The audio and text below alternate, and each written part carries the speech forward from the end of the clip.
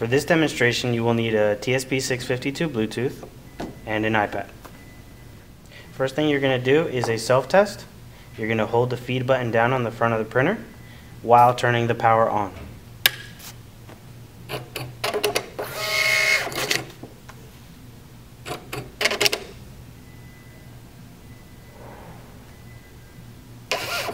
So the first thing we're going to look at is the BD name, which is Star Micronics by default.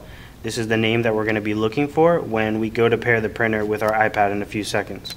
The next thing we're going to be looking at is the auto connection setting, and later I will explain why that's important. In order to pair the printer with our iPad, we first need to hold down the pair button for 5 seconds or until the green light flashes once, at which point it will begin to flash consistently, and you will have 60 seconds to pair the printer with your iPad. Once you've held down the pairing button on the printer, you're going to open up Settings and wait for Star Micronics to appear in the list of devices. You're going to tap it once it appears, and you've now paired your printer with your iPad. The Auto Connect feature will allow the printer to reconnect with the last iPad it was used with in the event that the iPad leaves range, the iPad is turned off, or the printer is turned off.